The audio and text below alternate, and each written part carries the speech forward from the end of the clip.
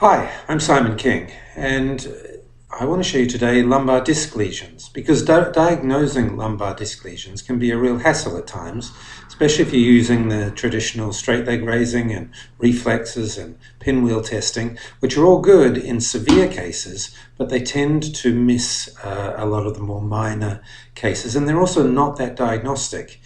I want to show you today a little technique that has always allowed me to find the side of the lesion, the size of the lesion, and whether or not the lesion needed surgery.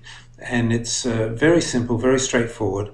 And I'll show you it in real time with a patient. This patient has had 5 years of sciatica. He's had 8 or 9 injections into the nerve root. And he's worried that those are going to stop working and he's going to need surgery.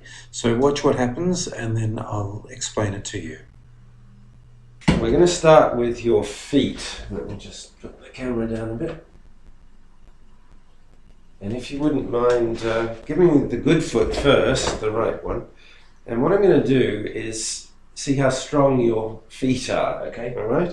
I want you to point your toes down and push your foot to the middle. Ready? Push against me. Ready? Go. That is perfect. Very good. Push it down. Push it outwards now. And that's good as well. And last one, I want you to push your toes down and then pull your toes back towards you. Back up. That's right. Pull against me. That's perfect. Now the other leg. And push your toes down. Push them into the middle. And push your foot outwards. Struggling. Anytime you're ready. No, push it down and outwards. Okay. So you'll notice when you did that same movement on the other foot, when you pushed it out, it actually moves, doesn't it? It moves out. This one, when you push it down, now try to move it out, nothing happens. Yeah. And also, if I now counteract that, you push against me, you don't have the force in it that you should have. Yeah. So why do you think that would be? I don't know. I did think of one other thing. When I had the knee surgery, I lost the nerves down the front, so this is all numb. Right. I don't know if that's it might be that. Most usually, we know where this nerve comes from that drives this muscle that anchors your ankle. We know where it comes from. So if it's trapped in your back, then it's going to be weak down here. Right, yeah. So pull your toes back to you now. And the toes are good. So we're just left with this muscle. Push it out that way. And what happens now if you bend over to the right? That's it. And now push your foot out. Not much. Not much. Bend over to the left and now push. Keep your foot pointed down. That's it. Now push it out. And now it is working. Yeah. Whereas if you sit up straight again and push it down, push that way, that's not working. So it only works when you go that way. Yeah, yeah.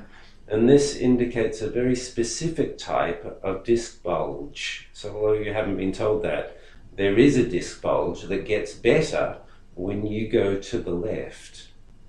And that takes the pressure off the nerve down here. Right. And that is a good sign, because that means that movement is able to relieve your trapped nerve. Right.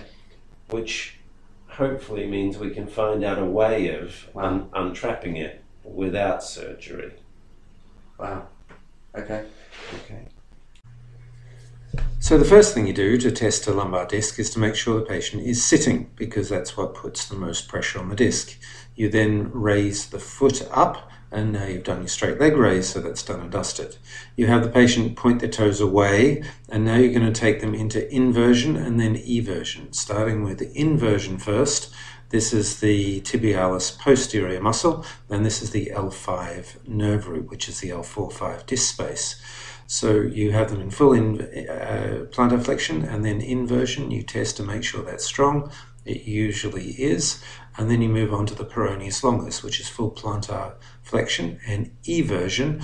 And this is the L5 nerve root. The S1 nerve root. This is the L5-S1 disc. You saw in this case that he couldn't do that movement at all, and it was weak when I tested it, and he could not resist against my force. And then you move on to the toe extensors, and this is just a double safety check, if you like. Sometimes you can get the toe extensors weak and the other two are not weak. The toe extensors could be either the L5 disc space or the L4 disc space, but usually L5S1. So test the toe extensors.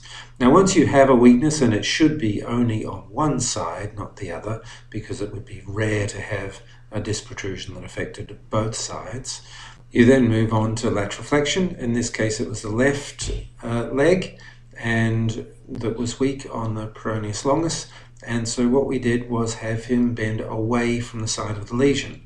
As he bent to the right, away from the side of the lesion, nothing happened. It didn't get any stronger. That meant that leaning him away wasn't making it better.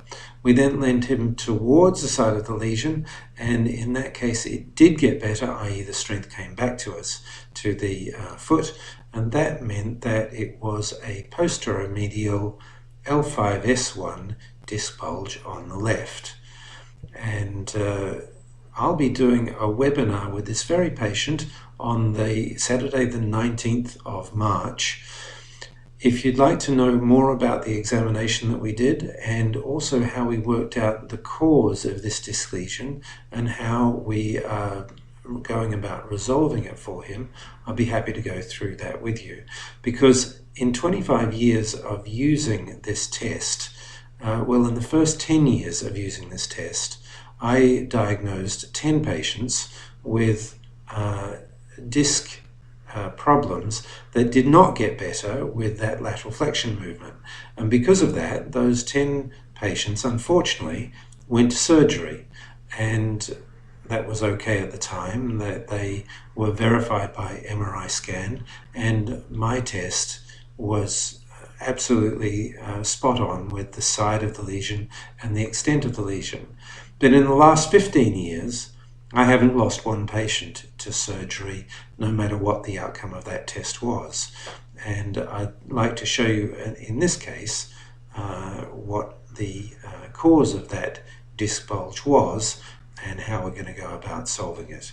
So I hope you can join me Saturday the 19th of March and sign up to get onto that webinar. See you then.